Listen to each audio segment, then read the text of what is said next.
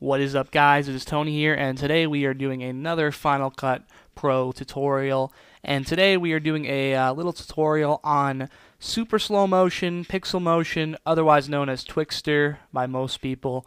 This is the super slow motion where you get kind of like a little bit of a wavy effect sometimes, and it's well known as Twixtor because After Effects and Sony Vegas house those two plugins for Twixtor, and that's what most people use in the editing community. But if you're on a Mac and you're using Final Cut Pro because you like it, and I like it personally too, it is kind of a drag that there's no Twixtor. But fortunately, there is a solution that is just as good, and I'm going to be demonstrating it today.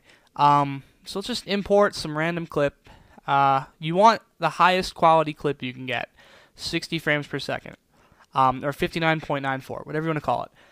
You want the highest quality clip you can get. And the reason why is because even if you are using pixel motion, which is very good at capturing the frames and stretching them out and doing a good job at making it look like it's a smooth motion, the higher the quality, the less waviness and warping there'll be. Warping is something that's actually kind of hard to fight with, and I actually had problems with it at first when I first started using pixel motion apps. So you gotta really focus on that. Alright, so we're just going to cut. As you can see, I use the blade tool there to cut forward. We're just going to come right here to this really nice zoom in. And we're just going to go like that. And we're going to zoom in on the timeline so we can really see this one little part here. Now, I recommend you turn down the audio on your clip that has, where you're going to do the slow motion. Actually, I recommend turning down your audio on every clip. And the reason why I recommend turning down audio is because, well, it just, a lot of background noise, game noise, terrorists screaming, radar online and stuff. It's a lot of background noise. It's not good for a clean edit. And I don't recommend cutting the audio until he hits a gunshot, because then you hear a lot of background noise as soon as the gunshot hits. I recommend getting gun sounds. And I'll actually do a editing pack at 1,000 subscribers. So go ahead and subscribe, where I'll be giving away every single gun sound I own, every single color correction, every single plugin that literally costed me hundreds and hundreds of dollars. I actually paid for it, and I'll do a full editing pack when I hit 1,000 subscribers. So go ahead and sub now if you haven't had the chance, and you'll see more tutorials and cool edits, so it's definitely worth it. It's not like you're just subbing to some random channel that doesn't do anything cool. Yeah, so there you go. Shameless plug right there. So we're going to go ahead and go to the retiming tool. Make sure you have it selected. And hit slow, and then go to 10%. Now, I like 10% as a starting point. I mean, you can kind of figure out, 10 times that small clip here will stretch out to there. So, I mean, it's good to just judge. I mean, say you only want it like 4 times the size. You don't want it to get too unmanageable. Then you just hit 25%. Or you can just hit conform speed, whatever works for you. And usually from there, I'll decide how long I want it. So let's say I'm starting at 10. I kind of want, like really super slow-mo. So let's go to 5% speed.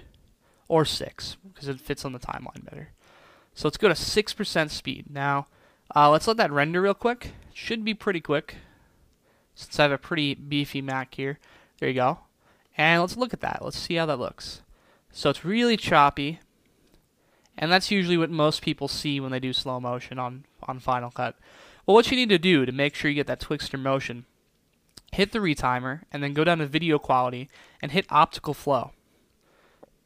Now, it's going to render again, so it might take a good minute to render. And if it does, I'm probably going to pause this and we'll be right back. Okay, it looks like it's finished. Let's go ahead and wait for it to render, which should take only a few moments. It actually went a little bit quicker than I thought. And now my computer's fans are going crazy, and it sounds like it's about to take off from JFK. That's an airport, by the way. Not the president. That wouldn't make sense. Okay, anyway. So let's see this preview. Nice, super slow motion.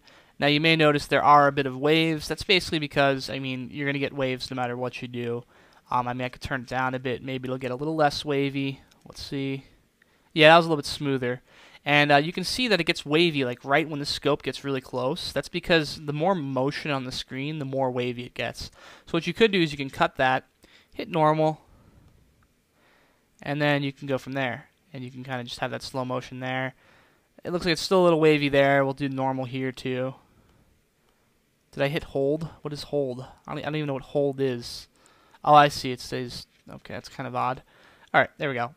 So there you go. that's nice and smooth. Good little sync up too. So if I had some music, you can sync that up, put a little gunshot there, gun sound there, and it would be a cool little edit. So that's how you do Twixtor in Final Cut Pro 10. I hope you guys enjoyed the tutorial. If you did, go ahead, leave a like rating and comment. Tell me what you think. Request any tutorials on anything you've seen in any of my edits or anything you've seen in other people's edits, and I can explain how they did that. And of course, subscribe so you can get the big editing pack at 1,000 subscribers, and so you can see future tutorials and learn new things. And yeah, that's pretty much it. I am Tony, and I'll see you guys next time.